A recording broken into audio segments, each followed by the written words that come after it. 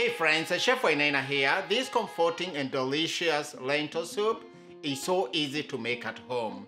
Perfect on cold night as well as makes a perfect dinner or lunch on any day of the week. It's a soup that I enjoy all the time. Let's get to prepping for this delicious soup, but if you are here, please remember subscribing to my channel as a way of supporting it.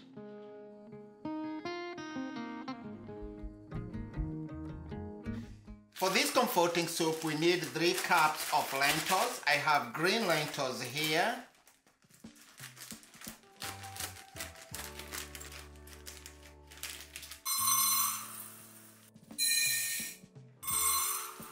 You always want to pick through the lentils.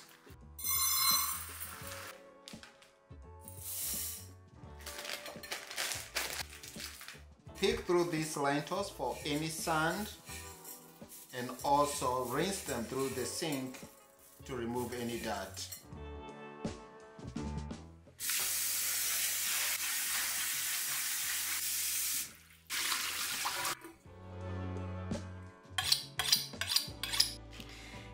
Dice 1 yellow onion.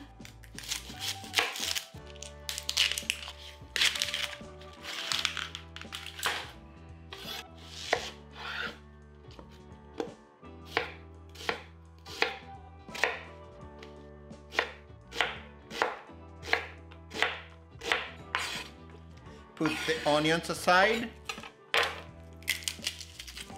Garlic.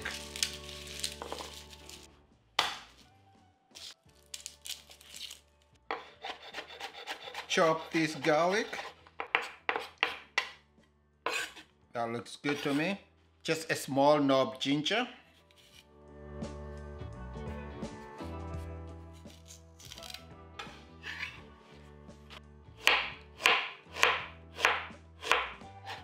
This should be enough for what we need.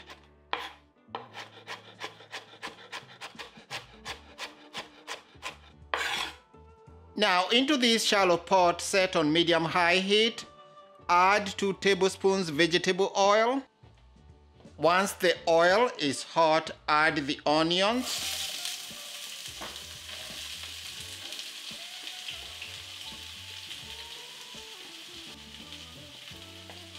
Saute these until they start getting translucent.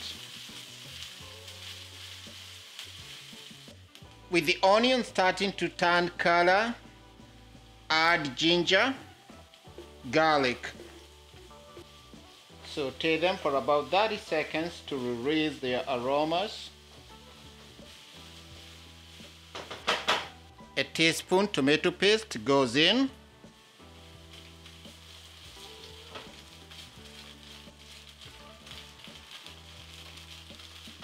Add the spices coriander, cumin, garam masala, turmeric, paprika, pinch red pepper flakes, and black pepper. Just slightly toast these spices, just so aromatic.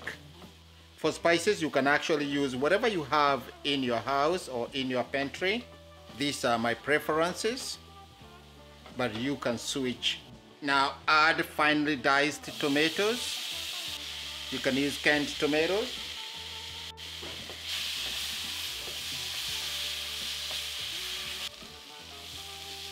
Note at this point we haven't added the salt. It tends to create a tough skin with the legumes.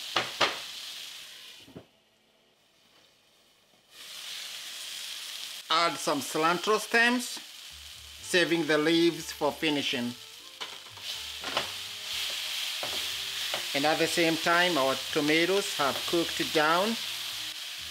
Add the 3 cups soaked lentils.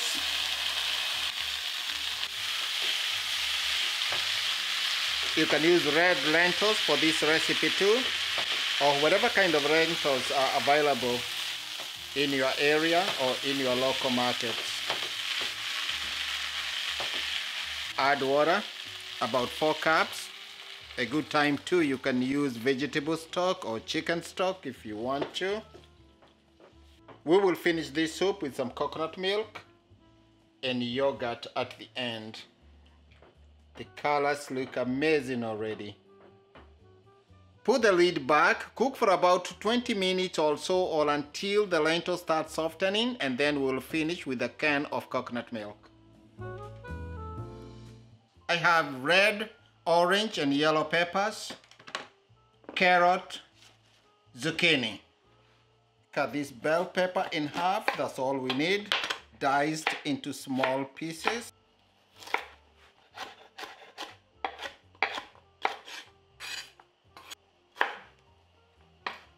Now these bell peppers goes onto this sheet pan. Peel medium-sized carrot.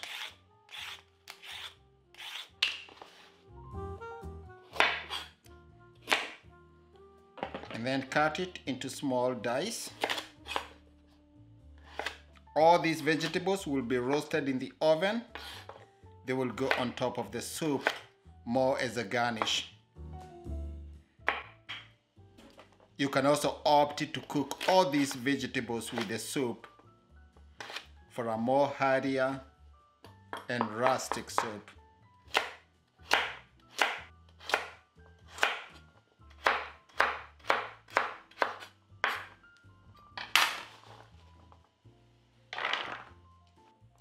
One medium-sized zucchini washed.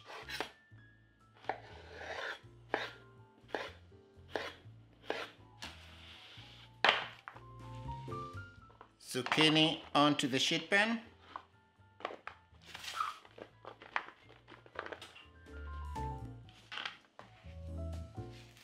Some salt. Cracked black pepper. Drizzle with some olive and vegetable oil blend. This go into a 425 oven for about 10 to 15 minutes or until the vegetables are cooked through. Just before I do the cleanup, as the lentil soup continues to cook, chop the cilantro for garnishing and finishing. Now head to the sink, do some cleanup, which is important as you work in the kitchen.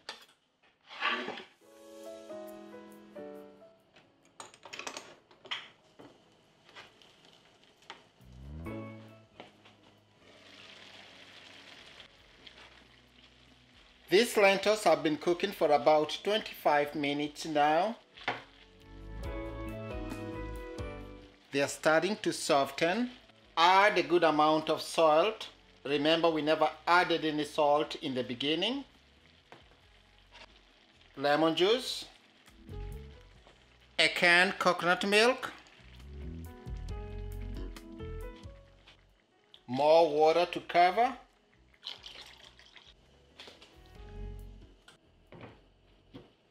Bring the heat all the way up.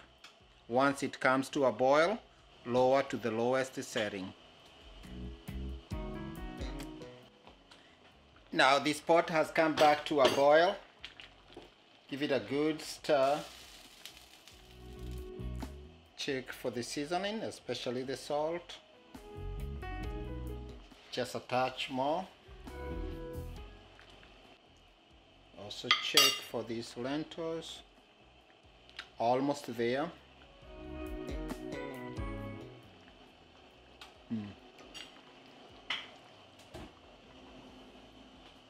Lower the heat. Now to finish this soup, give it a few bars with an immersion blender. You can use a regular blender.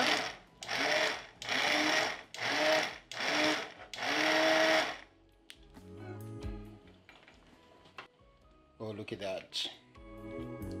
Looks so good. Now, nice creamy. Let it bubble up just so slightly, maybe about 5 minutes. Reduce just so slightly and bring all those flavors together. Ready to go to the table. All vegetables are done. They add a good texture and contrast to the soup. So friends, there you have it, our beautiful creamy lentil soup. Into a bowl.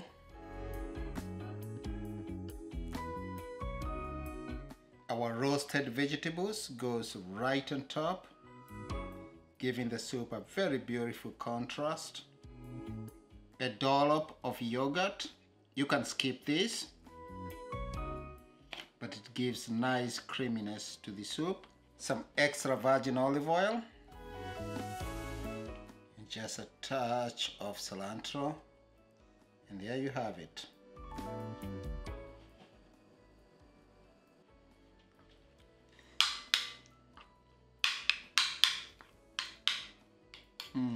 Give this soup a good taste.